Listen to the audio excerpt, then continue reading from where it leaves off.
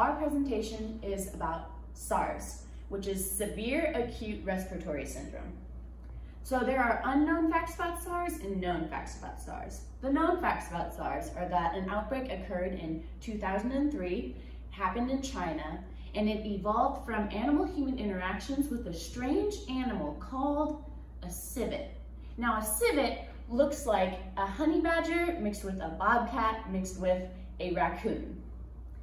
So now we're going to take a little trip to 2003 and see what the SARS outbreak might have looked like. So there's this girl named Rebecca. She's visiting China to see her grandmother. When walking down the street one day, she comes into contact with a civet. What she doesn't realize about this civet is that this civet ate a bat and therefore contained the animal version of SARS. Later, Rebecca finds that she is showing symptoms of fever, dry cough, and dyspnea. With these symptoms still, she returns to her home country of Paris, and the SARS outbreak begins. First, we are going to start with the simplest model that we learned in class, the SIR model.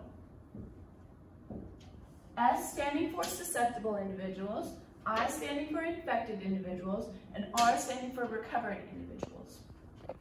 We add several populations to our model, starting with E. E stands for asymptomatic individuals. These are people that don't show symptoms of the disease even though they have been exposed to it. Next, we add a parameter, J. J stands for people that have been isolated after they show symptoms of the disease. Isolation is where a person with the disease is separated from healthy individuals of the population, usually in a hospital. Last, we will add the subpopulation of Q. Q stands for quarantine. Asymptomatic individuals are put into quarantine to make sure that healthy individuals that are susceptible do not get sick. The only way you can get out of quarantine is through natural death or moving to isolation. Now we're going to talk about the parameters of the model that was given in its full entirety in the paper. First, we have people entering into the model in purple. Capital Pi is the rate of susceptible individuals entering the model through new birth, emigration and immigration, which happens when one person that is susceptible moves from one susceptible area to another susceptible area. Next, in red, we have the death rates. Mu is the natural death rate, and that occurs in every subpopulation. Then we have D1 and D2. D1 is the death rate of the symptomatic individuals. D2 is the death rate of the isolated individuals. Next, we have the people demonstrating symptoms. That's Kappa 1 and Kappa 2. Kappa 1 is people demonstrating symptoms from the asymptomatic group, E, to the symptomatic group, I. Kappa 2 is the rate of demonstrating symptoms while in a control environment, meaning going from quarantine to isolation. We now have the parameters for controlling disease, which include Kappa 1, which is quarantining from group E, which is asymptomatic, and isolation of the people that are symptomatic.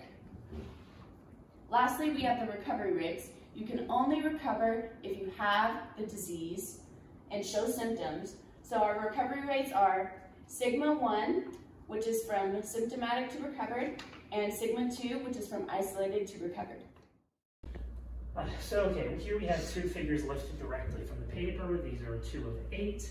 They have 2 of these graphs for each of the 4 areas, GTA, Beijing, Singapore, and Hong Kong. I am not showing the other 6 for time constraints, but they do exist. The reason Singapore was chosen is it is the easiest graph to draw. So On the y-axis of this graph, we have the number of people dead with over time on the x-axis. Number of people dead is, we assume, calculated by taking the initial end, subtracting the final end. The paper's authors do not account for the mu, which is the people dying of non-SARS related causes, so we didn't either when we were interpreting this graph. As you can see, it is much lesser than the number of suspected cases. The number of suspected cases, we believe, was found by taking the initial S susceptible and subtracting the final S susceptible, because anyone who enters the model as shown earlier cannot go back to being susceptible. So, as well, with the graph, we have black lines, which represents the model's predictions, and the blue dotted lines represent the WHO's actual numbers for the SARS outbreak. As you can see, they cling relatively close together with some variation between it, can be explained by stochastic events not able to be interpreted and inputted into the model. All right, so I'm going to be explaining the d dt equation, E being this being the change in asymptomatic individuals over time. It's worth noting that each subpopulation has their own version of this equation, but we are only focusing on this one because it has the most parameters and is the most complex, and also for time constraints. So if we look at this equation, we have initially we have P, which is the number of sick people entering, independent of any sort of subpopulation we have in our group. This is people emigrating from another area who are already sick and automatically enter E. We then have this whole thing, which is essentially the clause of people going from S to E. This is determined by the infectivity and the number of people in each other category that feed into E, so symptomatic, asymptomatic, quarantined, and isolated. This is all controlled by beta, which is the base disease transmission rate. But while beta is the same for each one of these sort of sub-clauses we have here, epsilon, which is a modifier B based on various things like hygiene within that category, or say isolation within that category, the modifiers for epsilon are different. So for example, one of the assumptions in the paper when they're doing it is that epsilon Q and epsilon J are 0, which means these clauses do not exist, because they assume that in quarantine and isolation we have perfect hygiene and perfect quarantine, perfect isolation, so there is no beta. If we had an epsilon of 1, we would have poor hygiene, or greater than 1 would be hygiene so bad that the transmission rate is actually increased. This whole clause is divided by n, which is just our total population of everything in the system. If we go over here, we have the rate at which people leave E, which is determined either through the rate of quarantine, EQ, E to Q, the rate of symptom expression, E to I, or just natural non-disease related. All right, so I have here some bifurcation diagrams we generated to support and analytically support the main ideas of the paper, that isolation with pretty much no funds or resources devoted to quarantine is better than mediocre isolation and medium quarantine.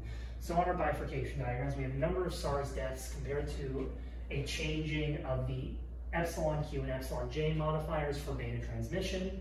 We calculate SARS death by just taking the initial n and subtracting the final n. They do the same calculation in the paper, even though we have this mu constant in our calculations, which is non-SARS related deaths. They concluded it was inconsequential, so we will do so as well. When we talk about this stuff, let's just explain it right now. So you have epsilon J variant here, and we've set epsilon Q in this equation equal to 1. That means our epsilon Q is the worst possible it can be, pretty much. There is no hygiene procedures, there is nothing going on here. Our quarantine policy is poor. What we see is, obviously, as epsilon Q and epsilon J approaches 1, things get worse and worse and worse. But if we look at a perfect epsilon J value of 0, our isolation policy is perfect, hygiene is fantastic, there is no transmission coming in or out from isolated populations. We see a death rate of around 150 to 100, which is worse than it actually was. But if we compare it now to our epsilon Q bifurcation diagram, where epsilon J in this equation was set to 0.36, which is an actual real-world value that they used for this, we see that obviously as epsilon Q approaches 1, we have tens of thousands of people dead.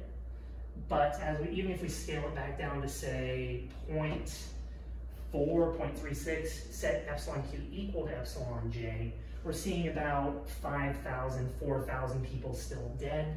The scalar on the graph is not fantastic, but we still see that many people dead. So the obvious conclusion you can draw from these two bifurcation diagrams is that 4,000 people is still a lot more dead than 200 to 150 people, and that perfect isolation is a lot more valuable than mediocre isolation and mediocre quarantine. Of course, there are issues with these bifurcation diagrams. They are not the most accurate. They might not be exactly how they were on the paper, but that's also because we were forced to make a number of assumptions with the models due to how the paper is written, but we'll get to that later.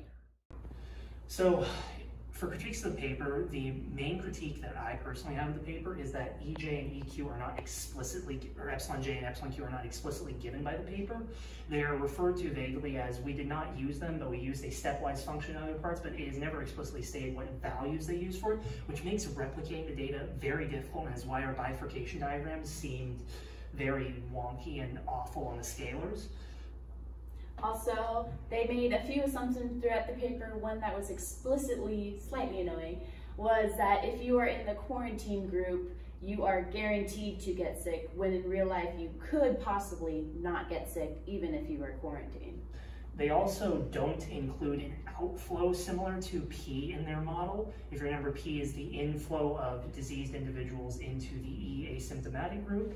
They don't have a similar outflow, indicating that once people enter this model by sneaking in essentially when they're sick, they also don't leave the model. So that just doesn't make sense biologically. I understand why they did not include it, but it is a critique.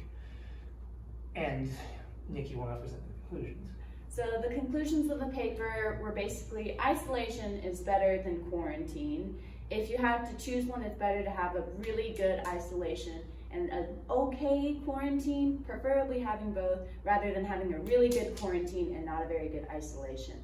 Also, a few other additional conclusions the paper made were travel within and between countries is really bad for the disease in the fact that it can make it spread worldwide very quickly.